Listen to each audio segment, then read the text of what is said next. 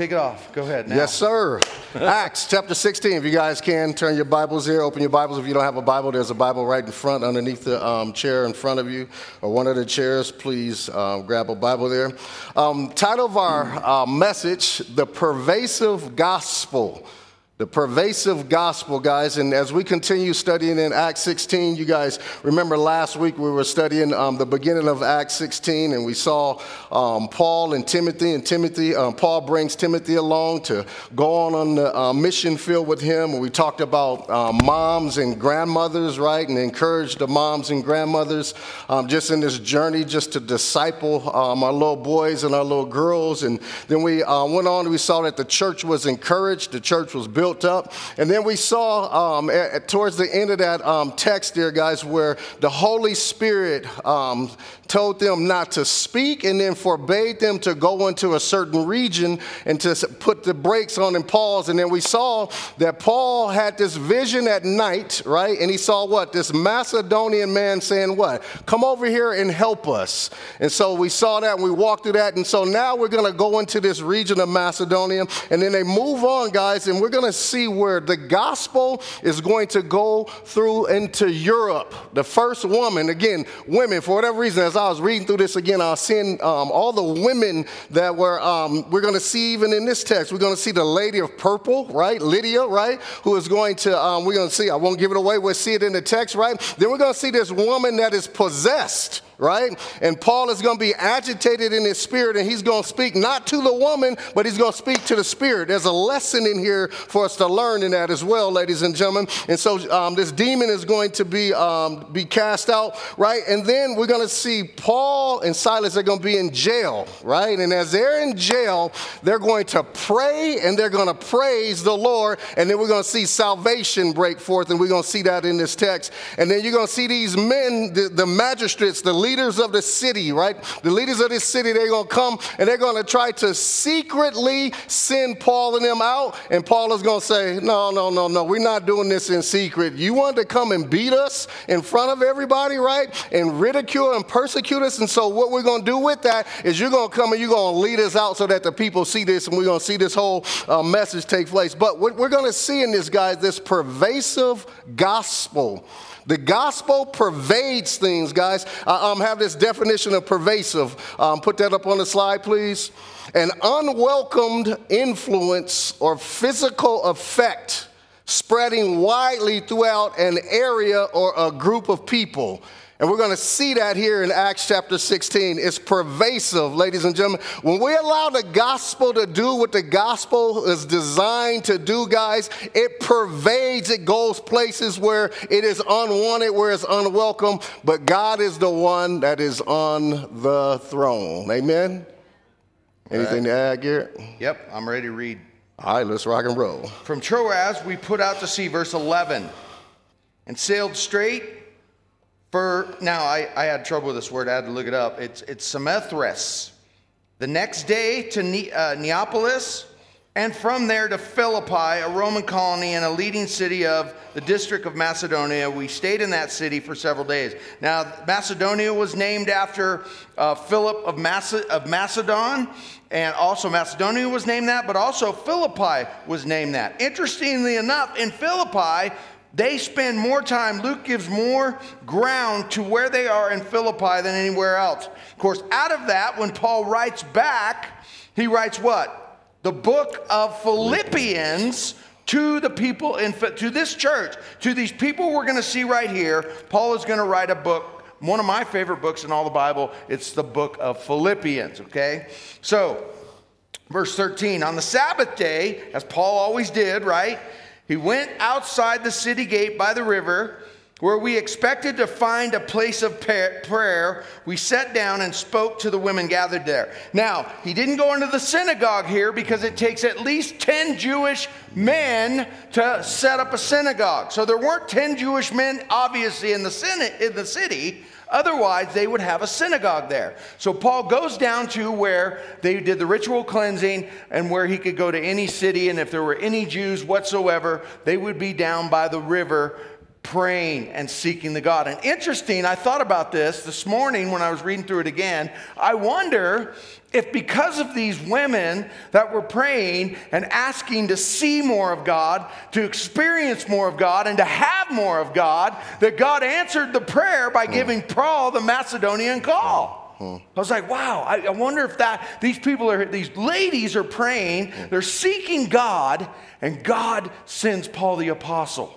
Possible, right? I mean, that's good. Yeah, answer to their prayers. So they expected to find a place for prayer in verse 14. A God-fearing woman, maybe this woman's prayers, named Lydia, a dealer in purple cloth from the city of Thyatira, was listening.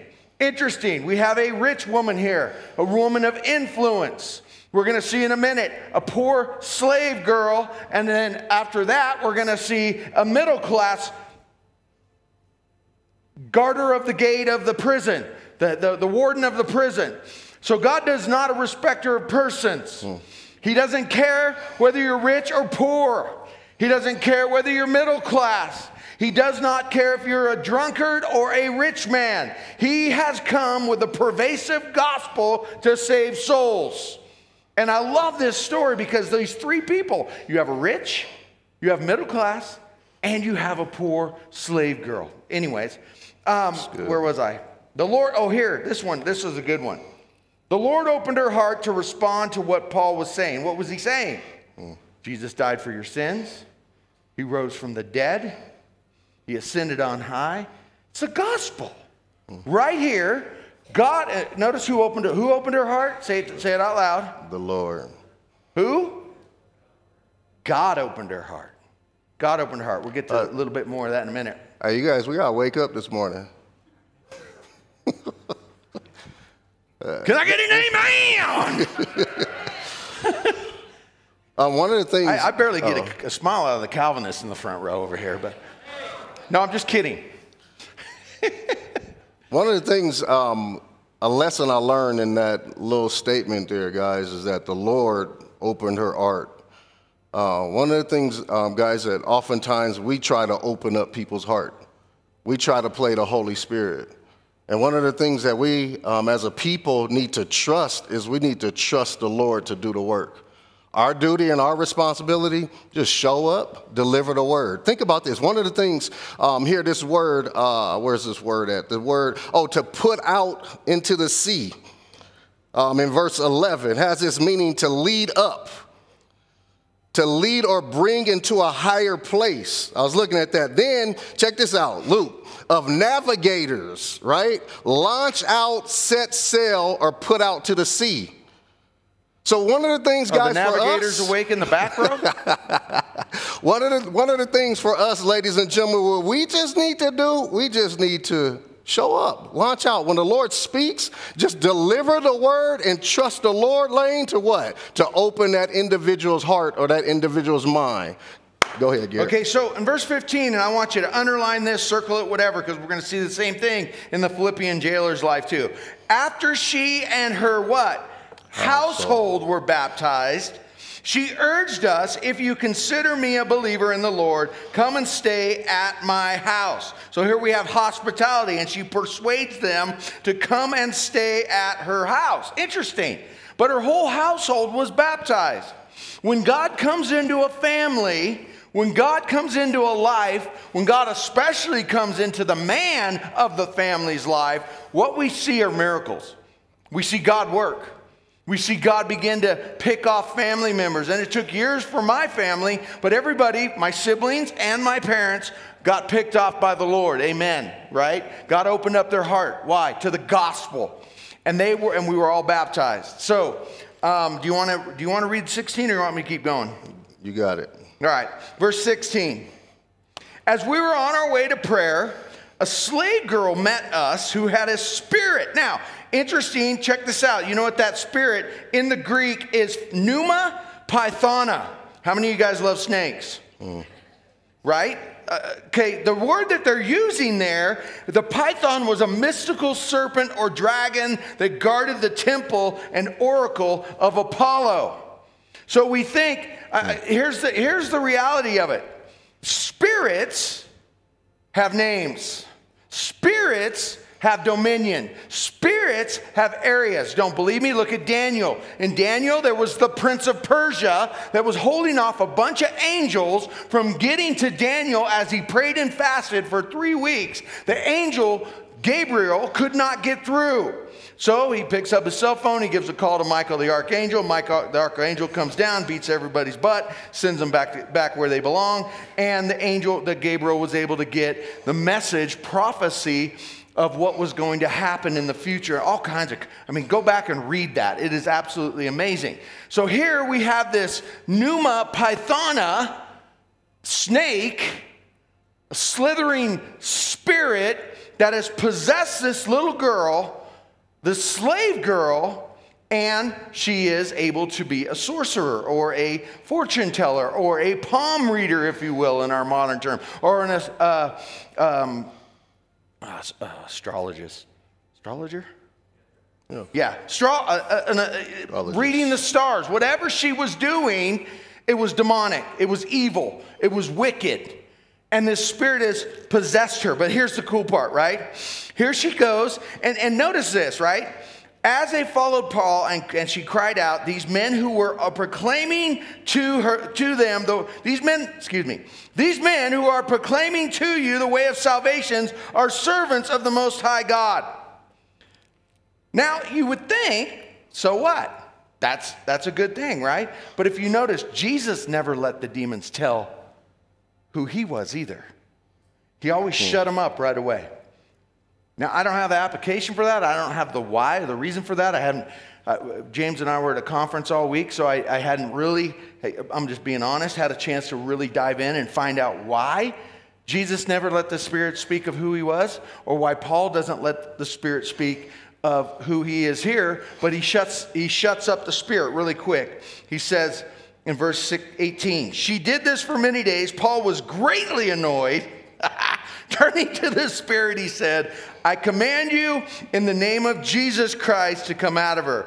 And it came out of her right away. How did he get the spirit out, people? All right, we're going to take a coffee break. Time out. Everybody go get a cup of coffee, come back. We'll wait 10 minutes. No, I'm just kidding. Come on, how did he get the spirit out? Jesus' name. Jesus' name. Do you realize that you have power and authority over the demonic? But not you. Christ in you. Because you are washed by the blood. Because you're the son of the Most High God. Remember when, we'll get to it, but remember when the 7 sons of Sceva go to try to cast out this demon out of this crazy demonic man, and what do they say? We cast you out in the name of Jesus that Paul preaches. And then what do the demons say? They said, Paul we know, Jesus we know, but who the heck are you? And this the naked demon, the dude beats these guys so bad, tears all their clothes off, and sends these 7 sons of Sceva running down the street. Now, Paul could have walked in there. You could have walked in there. I could have walked in there and said, I cast you out in the name of Jesus. And I've cast demons out of people before. And I've seen God do powerful things. Matter of fact, when we were up in Idaho, I was praying for this 16-year-old girl. Her stepfather was a Satanist, and he used to dip washcloths in bloods and put it over her face and then rape her at 5 years old and say, Satan is entering you at this very moment. And she was demon possessed. She had just a demonic childhood. And we set this girl down and we were praying for her, and there was 4 of us. And I was on her left arm. I had her left arm like this, and I'm praying for her, and she just convulses and she freaks out. And I grab both hands on her left arm, and with her left arm, she picked my knee. I was on my knee. She picked me up off the ground. And then I began to cast the demons out of this girl, and I began to ask the demons their name, and they had all these different names that we were trying to remember and write down, and she didn't know me from Adam, and she started cussing at me. I am going to blankety blank kill you, Garrett Grobner, and your whole family. I'm going to murder them all. And this girl didn't know me from Adam. I don't even know how she knew my name. Anyways, make a long story short, she's the secretary of the church up there now. God is more powerful than you think. The demonic world is real. And in America, we ignore it. You go to India, you go to Mexico, you go to the Dominican Republic, where people believe in the spiritual realm, where they believe in Numa Pythona and all kinds of demonic forces. You will see spiritual stuff going on like you've never seen it before. But here, we do not have to be afraid. We have the power. And the power is the name of Jesus Christ and him crucified. Amen? Yeah. Amen. Sorry, I got on a little roll there. That story just came to my mind, so I shared it. So. A couple of things to highlight in this text as well, because it transitions to this demon-possessed woman from Lydia, the seller of purple. And what we see in the story, in the storyline of Lydia, is that they were praying. You transition here, what do we see? Right in verse 16, and it's important to note, once we were on our way to where? Prayer. Ladies and gentlemen, it's one of the weapons that we have been blessed with, ladies and gentlemen, that we do not utilize. And I just want to encourage us that we would be people of prayer, because we're going to see over and over again in this text, ladies and gentlemen, as prayer, there's something that takes place as a result of prayer. Secondly is this. This is vitally important. As I was reading through this text, I was mindful of the city. And you see this over and over again. I think it's 5 times in the first couple of verses. You see city, city, city, mindset, right? So what you see here is that the Bible says that as Paul turns and looks, turning to her, who does he speak to? Who does he speak to? The Spirit, not the woman. Not the girl. That's important to note, because I think that we miss out or we lose out, guys, because we believe that the battle is against what? Flesh and blood. But the Bible says, no, the battle is not against flesh and blood, but it's against what? Spirits and principalities and powers. So in that, when we're dealing with people, whether it's the city, whether it's in this building or wherever we are, ladies and gentlemen, the key is to understand the battle. The battle's in the spirit realm, and I'm not speaking to that individual, but I'm going to turn and I'm going to cast out what? That spirit that's leading that individual. It's the same thing with Colorado Springs. And the Bible says that the whole world is under the sway of the devil. And I think we personally don't take the spiritual realm seriously enough. I think we have all kinds of other ways that we deal with things. This person is this person is that, this person has this person has that.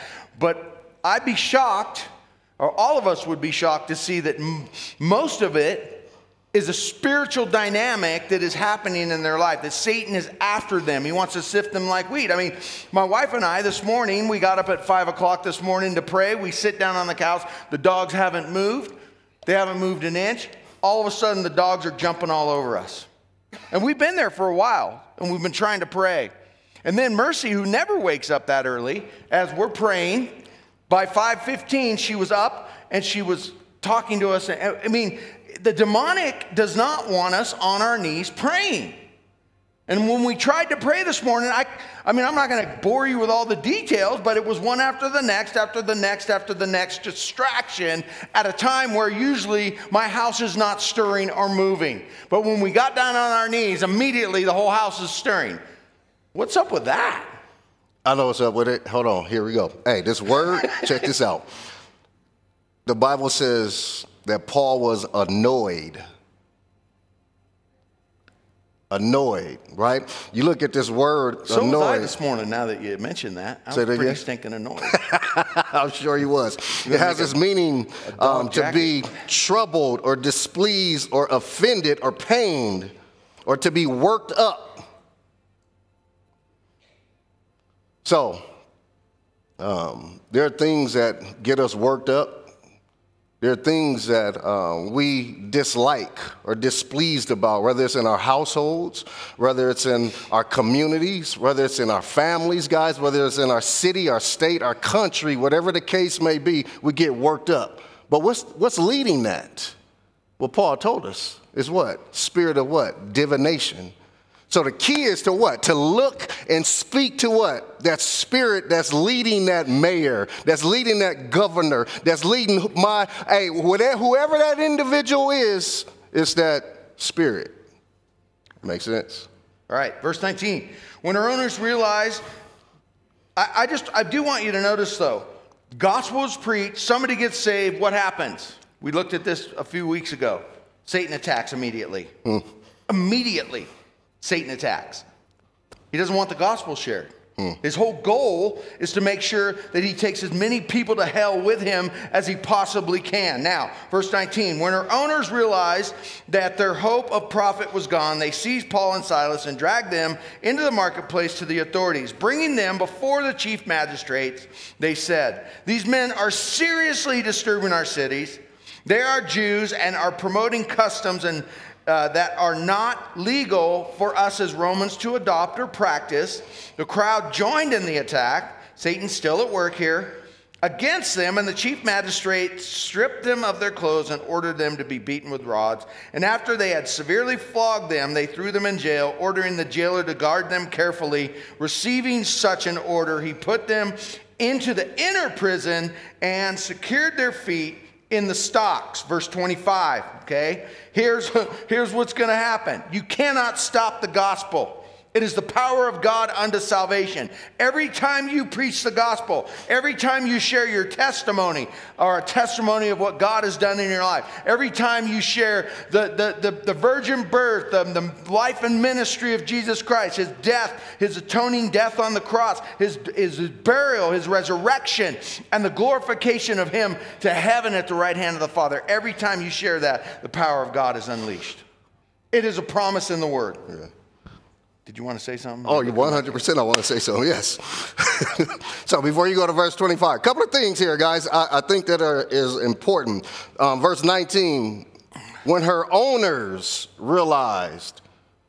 So there's always someone or something behind what's really going on. You guys with me on that? Very important to take note. The owner. So in their mind, they own this slave girl, right? And then when they found out that their profit was no longer going to continue to grow, all right, they have some problems. But then you also see in this text, guys, you see the owners are who the owners are connected with. And how is it that they have the authority to bring them to the what? The magistrates. That's important to take note. So some things that I'm learning, ladies and gentlemen, even going to this conference I went to, I'm thinking one of the things I had shared with Garrett, my wife, and Bethany, sometimes I think too small.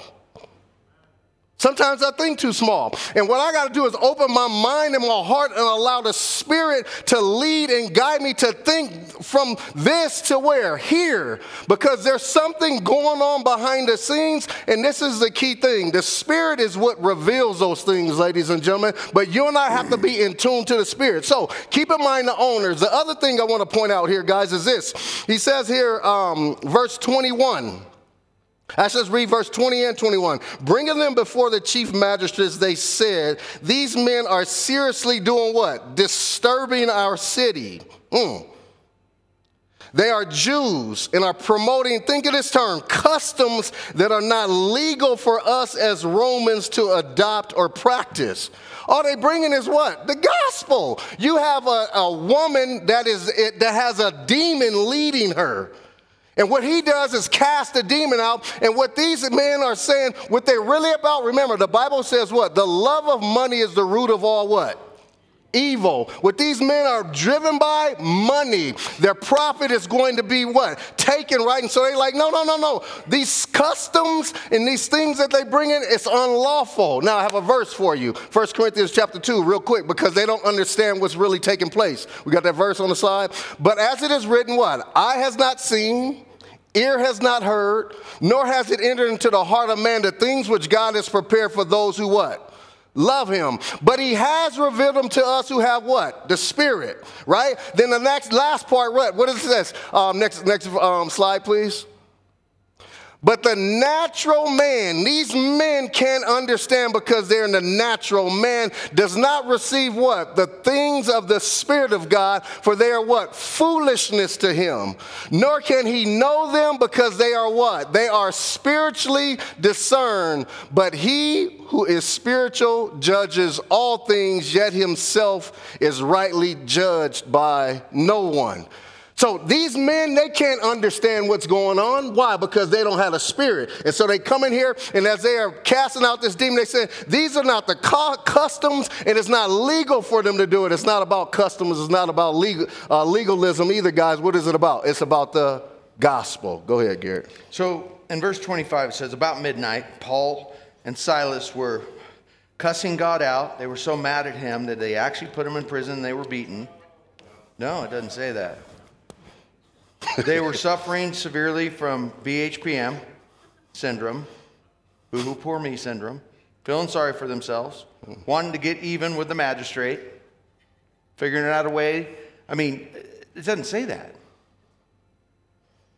They were praying and singing hymns to God, and the prisoners were listening. They were celebrating. They were praising God in their circumstance. Man, how many of you have failed miserably in that one? Raise your hand. The rest of you are lying. Right? But we're to praise in all circumstances. And interestingly enough, turmoil, difficulty, persecution, hardship are not indicators of being out of God's will. Just because you're going through a trial, just because you're going through a situation, just because your world has been turned upside down, doesn't mean that you're not in God's will. It's a fact. We're called to suffer with him.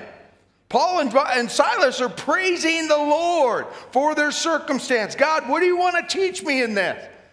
God, who are you going to save in this? Why am I in this situation? Why am I in this circumstance? Why am I right here, right now, in this time, in this place? And what does God do? By the way, you remember Moses. He brings the Israelites after the 10 plagues. They cross through. They get up to the Red Sea. They have the mountain range. Okay, God told them to go there. God told Moses to go right there by the Red Sea. Camp right here. He told them specifically. They had the desert to their right. They had the mountain range to their left, and they had the Red Sea straight in front of them, and they had the world's most powerful army coming down upon them with every soldier in Egypt, the greatest power of the world at that time. They were boxed in, and God told them to be there. But what does God do? God said, Moses, what are you doing just chilling? Why are you just sitting there? Stand still and see the salvation of the Lord. Raise your staff. The sea, we know the story. The sea parted. Moses and the people of Israel go through on dry land. The world's greatest army follows them in. And what happens? Moses puts down his staff. Boom. They're all destroyed. But they were in the will of God. They didn't see the way out. Same with Jesus in the boat. Let's get in. Let's go to the other side. The storm hits. They're all panicking. Everybody's fearful. Everybody's lacking faith. We're in this trial. We're in this tribulation. We're freaking out. Jesus is snoring. What do they say? Don't you care that we're perishing? Don't you care? Jesus, don't you care that we're perishing? He stands up. You have little faith. Peace be still. Sometimes we're in the midst of a trial. Sometimes we're in our prisons. Sometimes we feel like we're being beaten and flogged. And suddenly there was a violent earthquake and the foundations of the jail were shaken, and immediately all the doors were open and everyone's chains were loosed.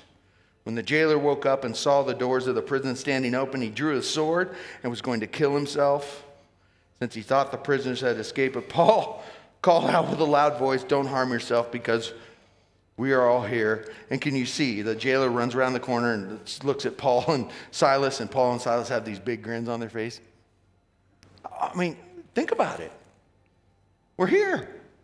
Relax. And what does he say?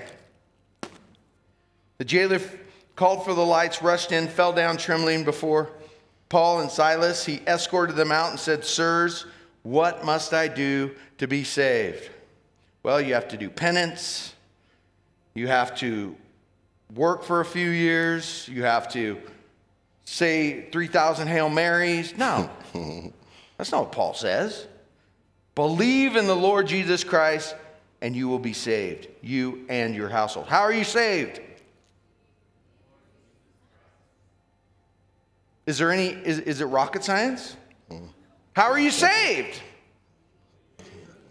We obey him because he loved us first, and now we love him.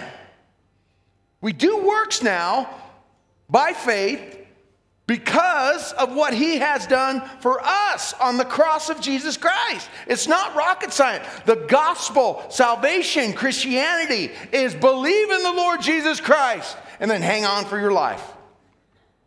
Because he's going to blow your socks off if you follow him. That's the gospel, guys. But I got one more thing to say, and then I'll turn it over to you because this is important. Good. It's all important. You and your household, verse 31. And they spoke the word of the Lord to him, the gospel, along with everyone in his house. He took them the same hour of the night and washed their wounds right away. He and his family were baptized. He brought them into the house, set a meal before them, and rejoiced because he had come to believe in God with his entire household. When the man comes to Jesus Christ, something supernatural happens. Noah, his whole household. Jairus and his whole household. Cornelius and his whole household. There is something significant when a man in a household comes to the Lord Jesus Christ. Do a study on it. Starting with Abraham. Starting with Noah. And then Abraham. And watch what God does in a family when the man decides to follow Jesus. Anyway. Got anything to that before we move on? Yes, sir. And just in that section, I think it's important. Some things I wrote down, you can write down in your notes. Persecution leads to prayer. Prayer leads to praise. Even in your prison, and then salvation comes forth. I say it again. Persecution leads to prayer. Prayer leads to praise. Even in your prison, but what comes forth? Salvation. So it's important to note, guys, that in those times of us being persecuted, God has given us something beautiful for us to walk in, ladies and gentlemen. And even when it's painful and when it hurts, things aren't going our way, guys.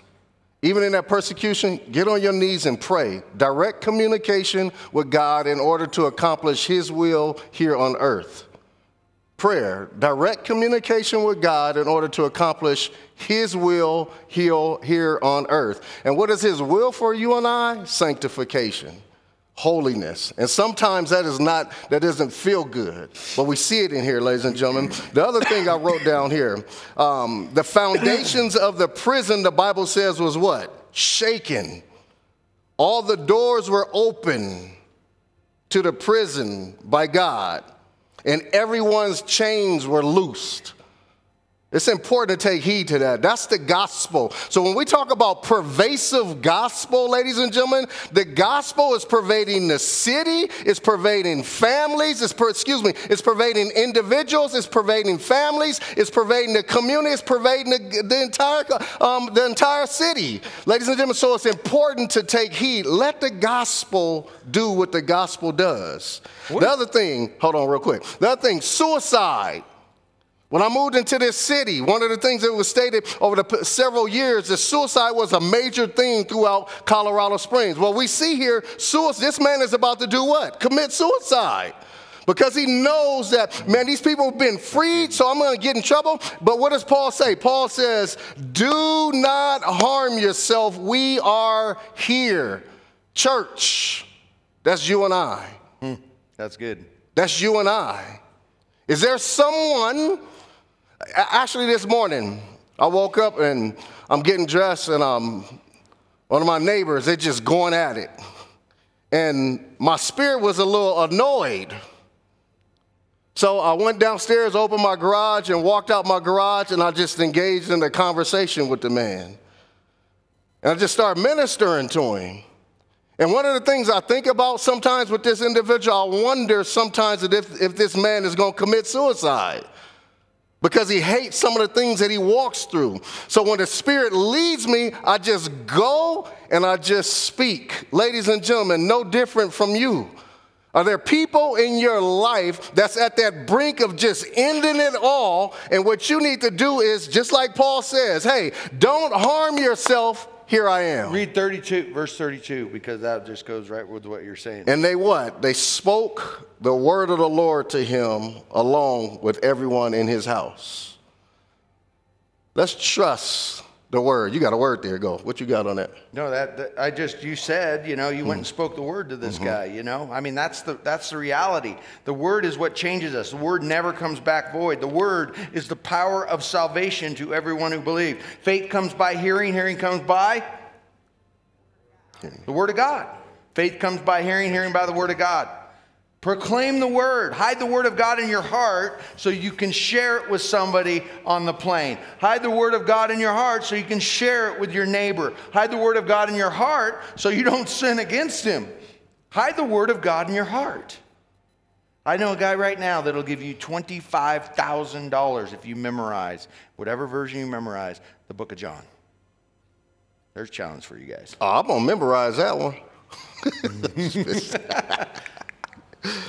Yep, 25 grand. He'll hand you 25 grand That's if good. you would go from the beginning to the end in the book of John. Can't miss a word, though. That's the bummer. Yeah, that's tough. Say, can I do it in the Greek? That's shorter. tough. Anyway, let's keep reading because we're about out of time. When daylight came, the chief magistrate sent the police to say, here comes the cops. Release those men. The jailer reported these words to Paul. The magistrate have sent orders for you to be released. So come out now and go in peace. Yeah, go in peace. The jailer had to work on their wounds. So, they're pretty beat up, I would imagine.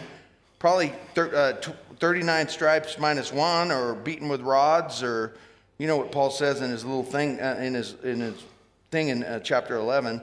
But Paul of Corinthians, Paul said to them, they beat us in public without a trial, although we are Roman citizens, and threw us in jail.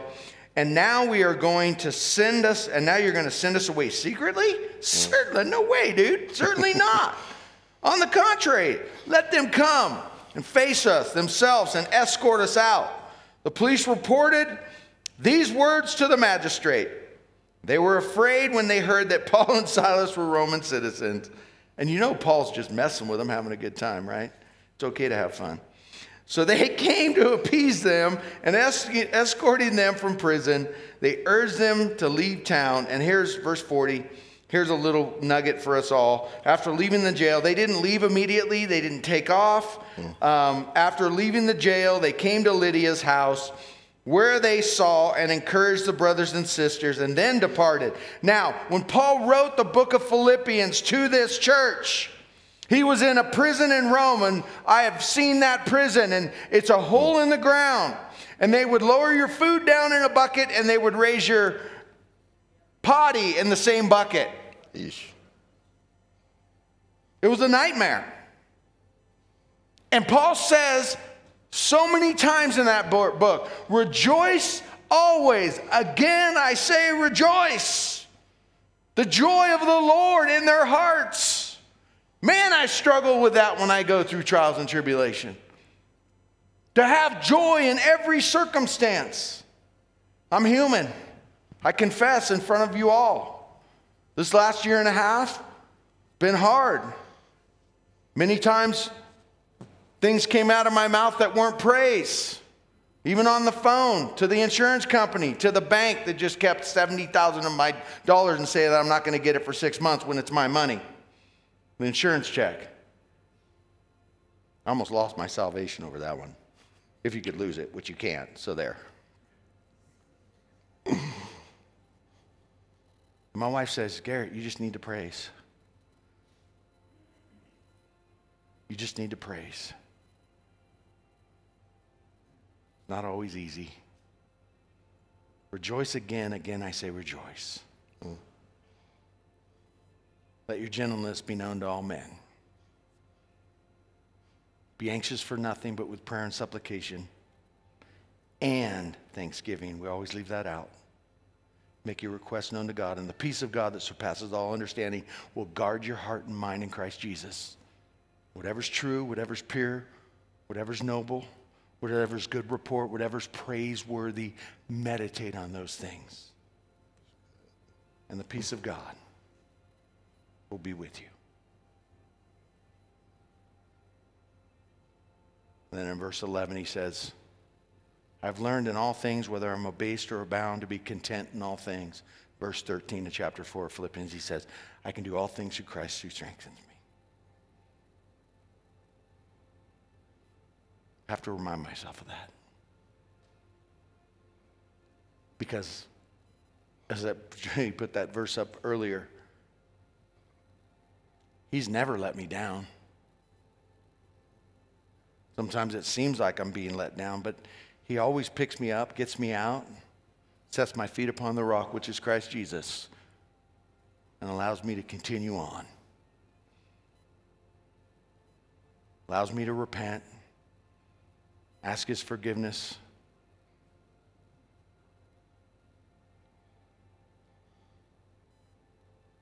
and washes me clean, fills me with his Holy Spirit.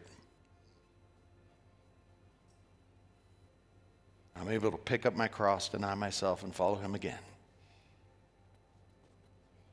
These three lives in this, touched by the gospel of Jesus Christ, weren't the only ones. It was whole households. That means slave girls. Lydia's probably had servants. Cornelius, his whole household. Servants, sergeants, some privates that were in his household. He was a centurion. The gospel was pervasive. And if we walk and we live it and share it, he gets the glory. We just get to enjoy him and partake in him as we walk with him. Amen? Got anything to add to that, or you want to pray? Just closing to wrap it all up. Remember, even the wealthy need the gospel, ladies and gentlemen. Those of royalty needed the gospel. I caught eyes with this gentleman on Friday morning. It was just one of those moments where I didn't follow up. Typically, when I catch eyes with somebody like that, have a conversation with them. Caught eyes and have a conversation with him. And you might know who this gentleman was. Well, who was he? He was a politician. And he sat on the stage and he confessed. He said, you know what? Sometimes people forget that we are in need of encouragement, in need of being reminded of the gospel. And so it just spoke to me that, James Gordon, don't forget, it's not about you. When my spirit leads you, it's your responsibility. Same thing for everyone sitting in this congregation. When the spirit leads you, it's your responsibility to go speak to that individual, regardless of what you think about them. So you see a woman, as Garrett has shared, a woman of wealth. That's how the gospel permeated where? Europe. Secondly, ladies and gentlemen, don't forget, even those in prayer, and we see prayer was a key component of it because, as Garrett shared, these ladies are sitting there praying, and how do we know that it's not through their prayers that ushered Paul in with this Macedonian call? So prayer is vital. Next section, again, prayer with a what? A possessed woman. But what do we speak to? Do we speak to the possessed woman, or do we speak to what? That spirit. Pneuma Pythona. My wife hates snakes. She probably loves that a demon is named a python. And then don't forget, ladies and gentlemen, in persecution turns into what? Prayer. Prayer leads to what? Praise. The prison doors open. Salvation. And those who are walking around looking to commit suicide, maybe they're calling out to you saying, you know what? Help. Help. What you need to say is, here I am. And then what do you deliver to them? Just deliver the gospel. Let the gospel do what it does. It delivers people. It brings salvation. Preach the gospel to yourself every day, too. We need to preach it to ourselves. Lastly, very important to take note, be mindful of secrets. Because they tried to send them out how? Secretly. Be mindful. Your secrets? Oh, okay, Lord, give me insight. Give me wisdom. Speak to me. Lord, show me really what's going on behind the closed doors. When somebody's trying to send you out secretly, be mindful. The gospel is powerful, ladies and gentlemen. And what I want to encourage us to do is let's be dependent upon the King of Kings, the Lord of Lords. He is the one that opens those doors so that you can see behind those walls really what's going on, the goodness of God. That's it, Garrett. One more thing, I promise. One more thing. In verse 15 Forgot that one. and verse 40, we see a woman that has the supernatural spiritual gift of hospitality. Always opening up her door, blessing people. Amen? That's good. Shall we stand? Shall we pray? Josh, you want to bring the boys up and the girls? Go ahead and pray, James. Yes, I did. God, thank you. Thank you, thank you, thank you that we get to live life with you, being led by you. God, thank you that, as Garrett shared, Lord, you're not a respecter of man. No matter the scope, whether a businesswoman to a possessed woman, to a prison guard, your gospel, Lord, permeates all of that, and we're grateful. Help us as your people, Lord, to be people led by your Spirit, fully trusting the good news, believing in the good news, putting our trust and our confidence in the good news that brings salvation,